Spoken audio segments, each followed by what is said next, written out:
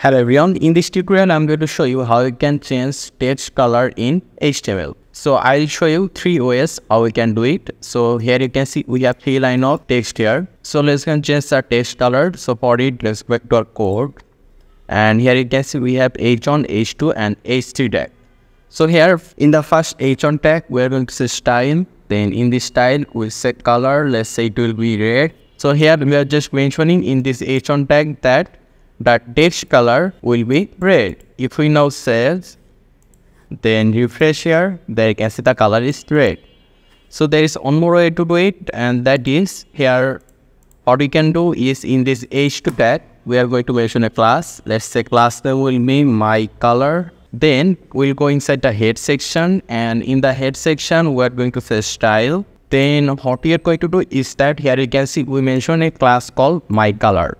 And for class, in the style, we need to give a dot. Then we need to mention the class name, which is my color.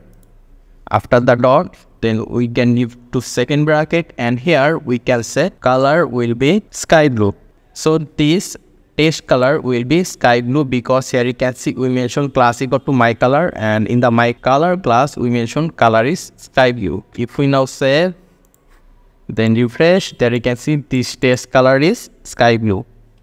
So there is one more way to do it, and here you can see we have a tag called H3. So using that tag, we can also change the color.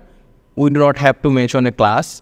So here in the style, what we are going to do is that we are going to mention this H3 tag. So we say H3, and this is a tag, we do not need to give any dot. So we can just say here color will be, let's say, yellow.